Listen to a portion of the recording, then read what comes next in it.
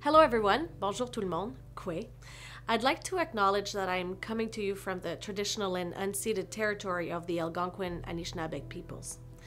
Throughout the month of June, we have marked National Indigenous History Month, a time to celebrate the rich histories, achievements, and stories of First Nations, Inuit, and Métis people.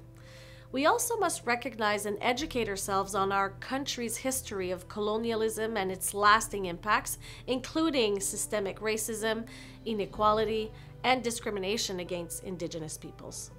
Nous avons tous un rôle à jouer dans les efforts de réconciliation et je vous encourage à retenir les leçons de ce mois et à les appliquer tout au long de l'année.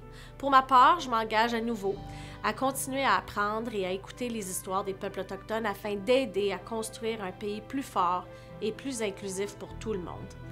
In my role as president of the Treasury Board, I have the opportunity to be part of the Inuit Crown Partnership Committee. The ICPC was created in 2017 to advance our shared priorities, strengthen the Inuit Crown Partnership, and create a more prosperous Inuit Nunangat.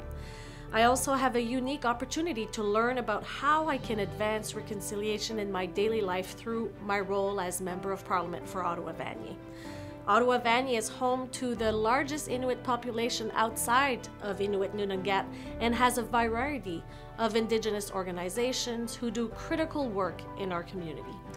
Je participe aux activités de la communauté pour m'instruire en lisant des auteurs autochtones, en soutenant les petites entreprises autochtones locales et j'encourage tout le monde à faire la même chose.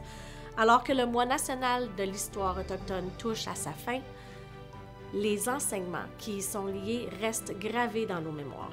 Nous devons continuer à faire l'effort de réconciliation. Thank you, merci, miigwech,